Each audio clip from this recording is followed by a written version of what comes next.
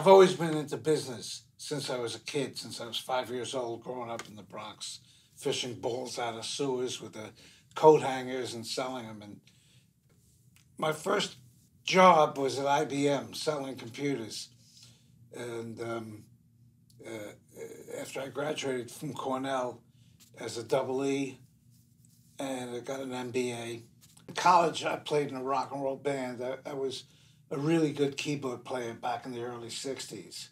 So while I was at IBM, after a couple of years, I had answered my pants where I wanted to quit and just go out and play again.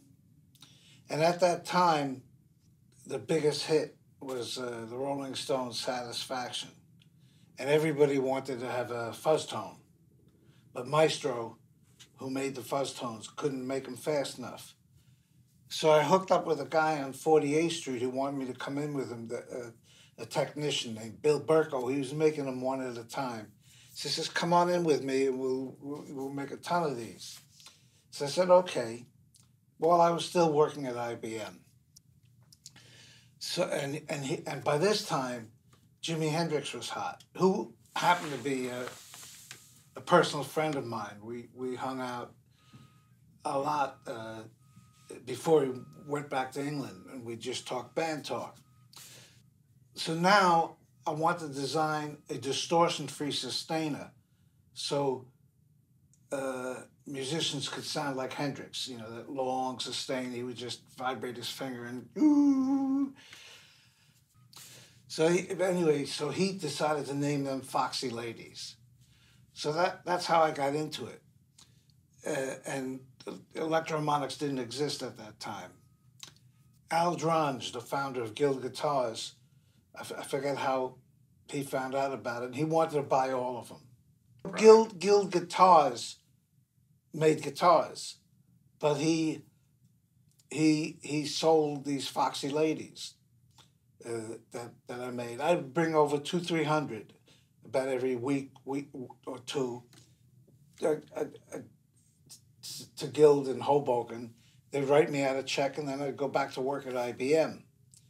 Later on, when I did the Big Muff, which was a different circuit and much better than the original Foxy Ladies, he continued to buy some of them branded as Foxy Ladies. And so I hooked up with this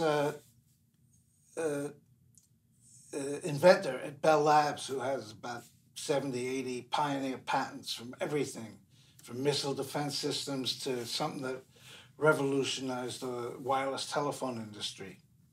But anyway, I went out to his place to test the latest prototype and plugged into it. You know, the prototype was in a box like this, and plugged into it was a little box. I says, what's that? He says, well, I didn't realize the guitar put out such a small signal.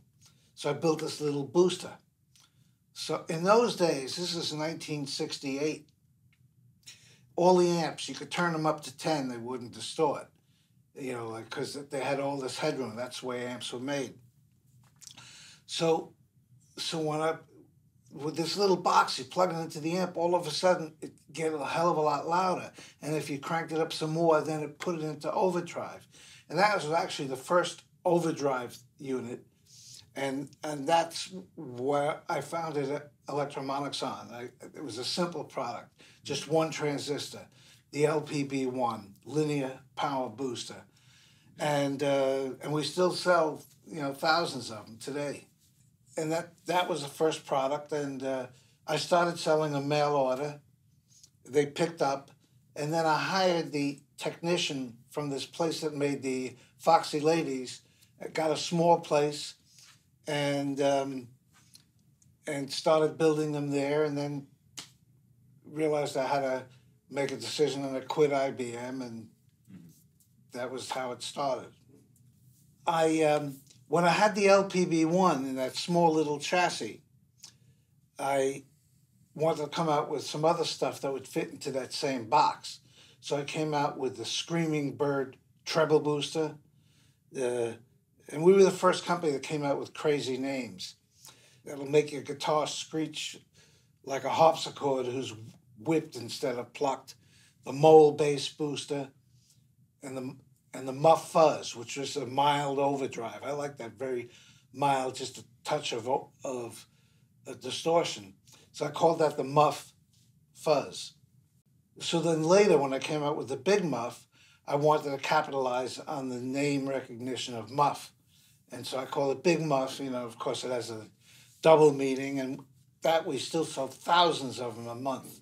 All sorts of varieties of different versions of our Big Muff, and it's one of our biggest groups.